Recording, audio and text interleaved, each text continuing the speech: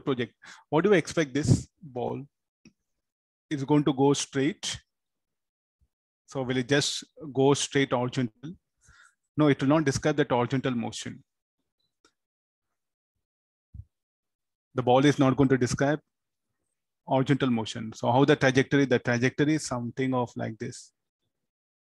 This is quite natural. And the ball, when it is here, it is going to strike. It will not strike vertically. It's at an angle. Hope there's a very general thing. Then the same ill, you may project the ball in some other way. Little bit it is not straight.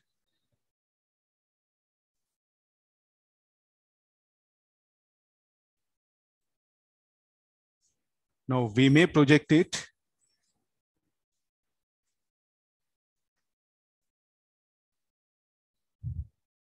I may project the ball in such a way, or no, this should be there.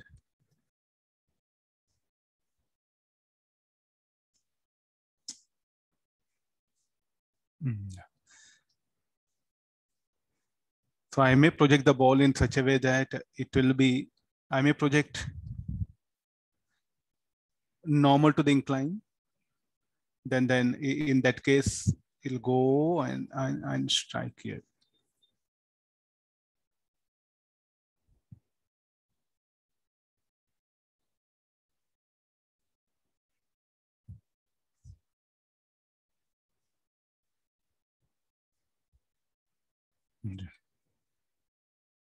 It can happen, no? Like this. So you do one thing. Just first, a student must have what will happen to it. Then the maths will come to prove that, okay, why only describe that particular path, then mathematics will come. When you don't know that how the ball moves, tell me like what equations will help you. Mathematics is not going to help you here. So before starting this, so a student must have the basic analysis of this one. What is this? This is like a ill or anything it can be. So you start projecting it in different way. So similarly, sir, like a if I project it in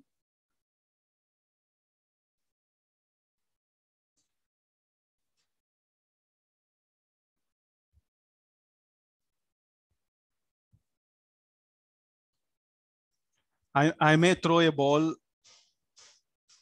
here with respect to horizontal. You can see it. Instead of throwing horizontally, I may throw a ball in this way. Then the path of the ball, it may not go till there.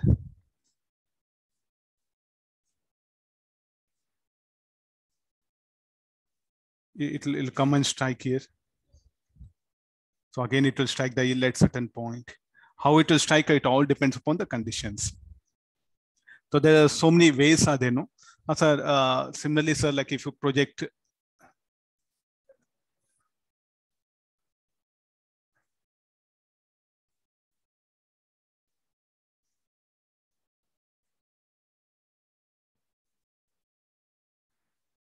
I may project it in this way, no? How do it will move? Why do it will just ascend, then descend, no?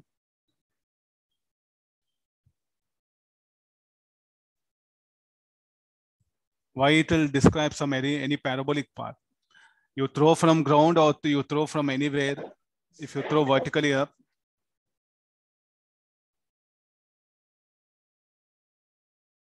when you throw vertically up, it's going to ascend, then descend. It's not going to describe any parabolic path here. I think this is very important. The moment you see inclined plane doesn't mean that it should move parabolic path. If I project it, it'll go straight here. So I think almost all four conditions is what I'm just presenting here. When you throw it horizontally from a hill, as it'll come and strike some at the nearby bottom of the hill. I think this is called like a bottom of the hill. From the top of the hill, I project it. Then if I project it normal to the surface of hill, then also it's going to describe parabolic path. Now somewhere like a below horizontal I'm projecting, you see there it was like perpendicular to the incline, perpendicular to the surface. Here, below horizontal, this is horizontal and below that. So it's going to describe parabolic path and strike the somewhere near bottom of the incline. If I throw vertically up, it's not going to describe any projectile motion here. Just it will ascend, then descend. Fine. So in all these cases, this is a very much, it's a parabolic path.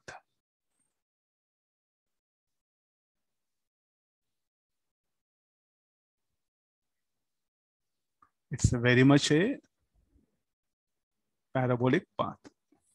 Say first we, it is not a parabolic path, straight line path.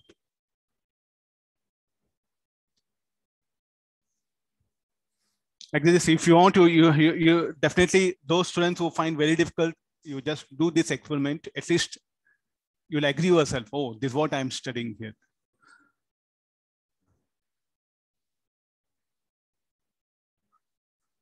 Now, instead of this, the hill will not be there nearby your home. So what you can do is you can take help of steps.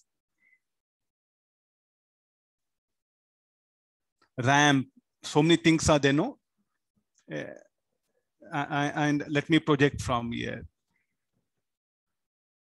So it's going to describe a parabolic path. And we'll strike here. I think most of the houses will have a steps. There won't be any problem. No, hill is a problem. Okay, steps, there won't be problem. You can try this. Then on same steps.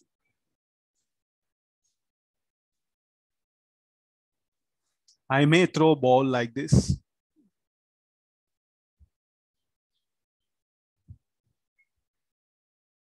Then it's going to describe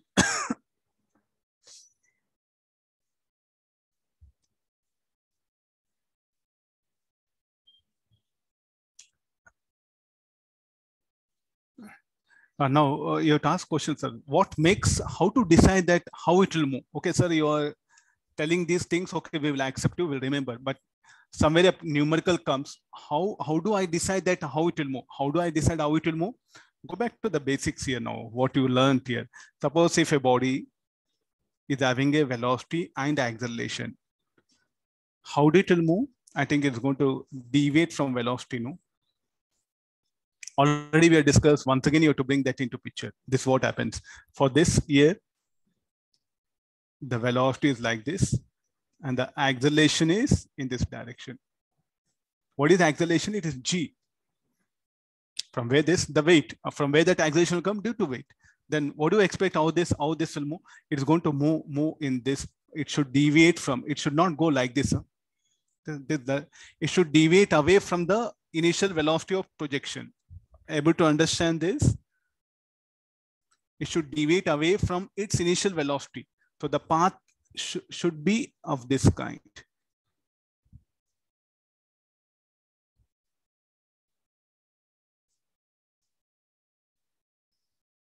Here's like it was deviating away from the velocity. It should deviate away from the velocity. Any reason for that? This acceleration will start imparting velocity along y-axis. So you know vectors very much. Okay, earlier that was only velocity. There was no velocity here. So because of velocity acceleration, it starts deviating. The reason for that, because along y-axis, the velocity starts, component of velocity starts increasing. So definitely it should move like this here. So you should not show like this. This will be very problematic. Means the idea of vectors is what you should apply here. So actually I should not teach all these things. Sir, okay, we know vectors. With the help of vectors, we can analyze. There should be the reply from students. No, you should not do like this. This is something wrong. Path. What do you mean by velocity? Velocity be directed in the direction of path, no? You are moving like this, your velocity like this, not possible. The velocity should be directed along the path. Therefore, it cannot deviate here. And you should not say, sir, it will move like this. It should deviate from the path because of acceleration, it should be like this. It should be wrong to take like this also. It should be like this. Okay, I agree with this one. So now in all these things, what was our basic thinking? The basic thinking is this one. Nearby that, at least I will tell you there's a U, there's a G. So what do we expect now? It should deviate like this, no? I agree with this. I think this is a background one must have. If this background is not there, then you are simply accepting things. You are watching some Cartoon Network. That's all. If you're not analyzing like this, actually, A student must analyze here. If you're not analyzing this, you are watching Cartoon Network. Now let's see that here also.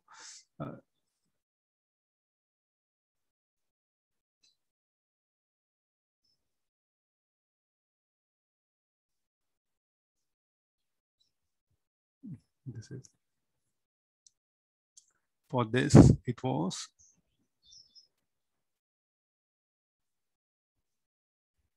G. So therefore the path should deviate. Okay, I think justified now.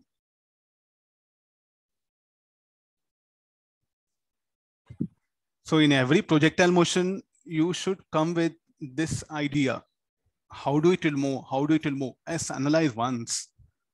After analyzing this, then you'll be in a better position. Okay, no need of remembering anything, but you must have a general idea. General sense must be there. Okay, agreed now. So when you throw the, here almost like some perpendicular to steps you are thrown, horizontal, you may throw like this, then it will fall. This will be much easier. You can take some any object in your home, which is a lighter one, that's a bit, and try to throw it and make observation, or ask your brothers, sisters who are there, ask them to throw and make observation. Have once look of the things what you're going to study. You feel like when you go for numericals, no, you'll feel that confidence. As I know most of the things. That is enough, no, for us. Okay, this is about one way. We may project things in such a way like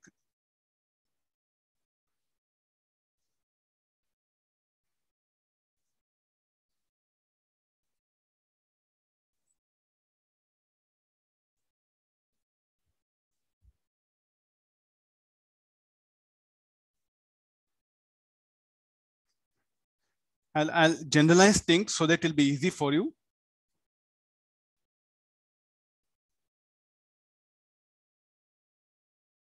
This will copy it.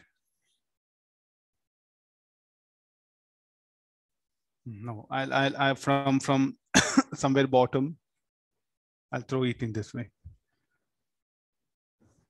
Then how do it will move? Yes, it is going to move in a. It is not projected vertically.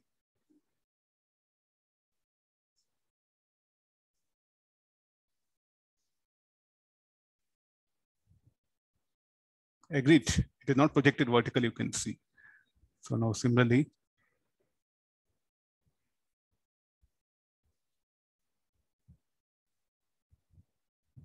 I think there's only one case with that. If I project it vertically up,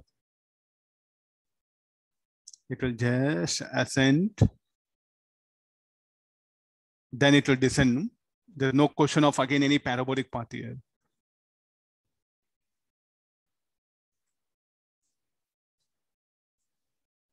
Agree, there's a very simple condition. So this called like a projectile up the incline. Then next situations. If this is the ill,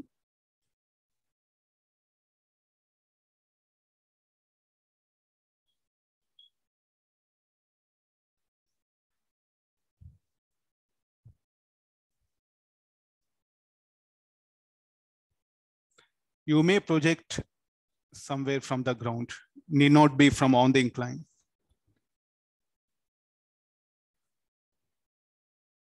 Then it's going to come and strike it. It can happen, no? There's one possibility, or it can be of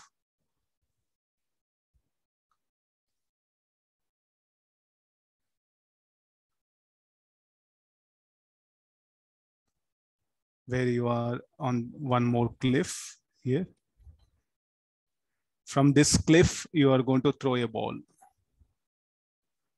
And the ball is going to move in a path and come and strike it. It can happen. I think we are going to definitely come across so many situations of this kind.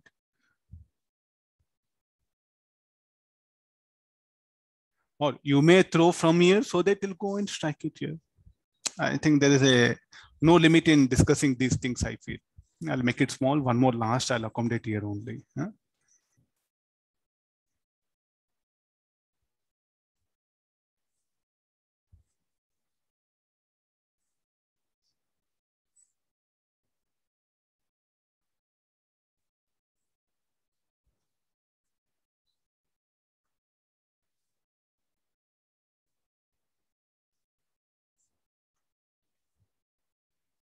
Now there are two wheels are there. You are throwing from one wheel, and the projectile will go and strike the other wheel.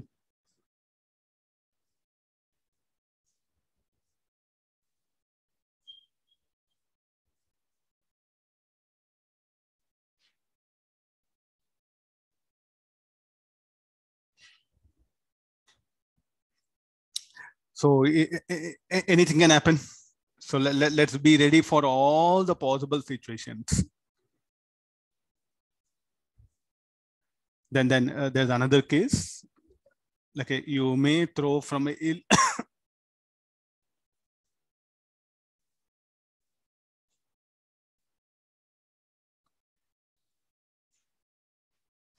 You may throw from a hill. Then the ball will go and strike the ground. There's also some few possible cases.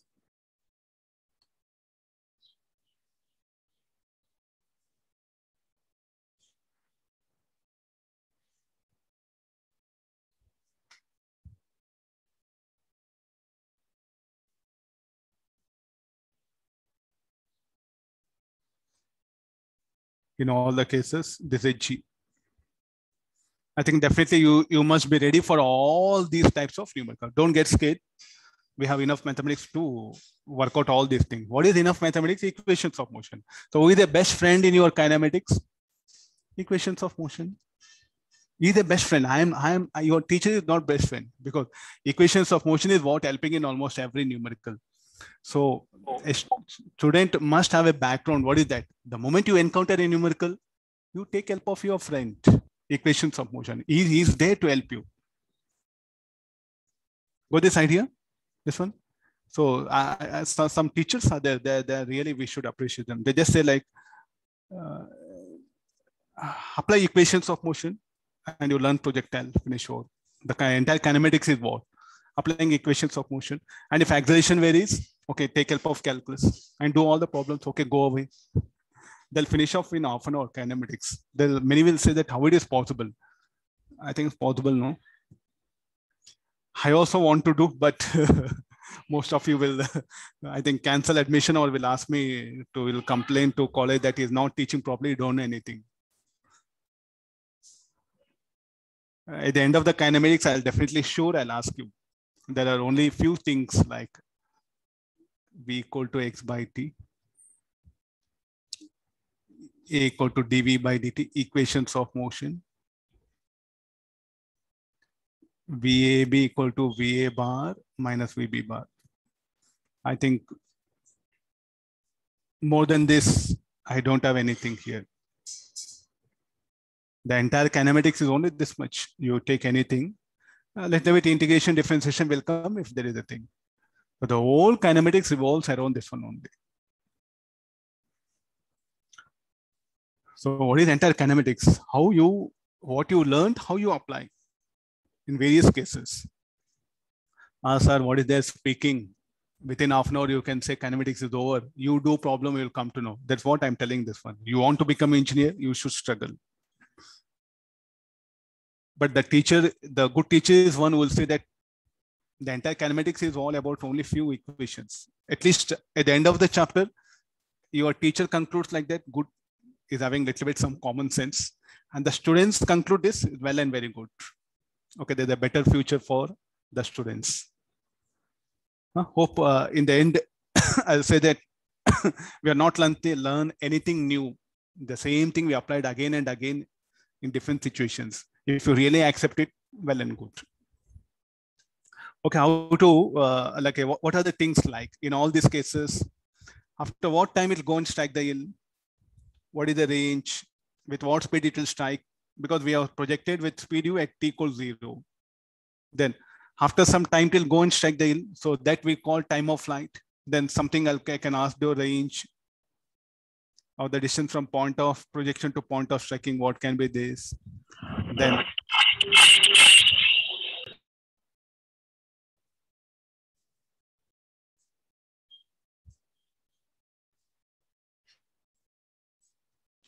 Then the range, time of flight. So what are the things, general things, what I'll be asking, like, what is this distance? With what speed it will strike here? After what time it will strike? So many things are there, which we can keep on asking things. Okay, now let's answer all these things with the help of the best friends what we have. Sir, you are projecting a particle from hill 1 to hill 2, no, sir? There, the point where it is striking is at the same level at the point of projection, sir? Need not. Okay, sir. Need not. Is it a rule like that? You might not thrown any stones, objects. I have thrown, sir. Finish, sure, that's all. Is there any rule that these two should be at same level? Nothing, no? That's why I'm asking you this one. Just come to the realistic world. It'll be all these things are very easy.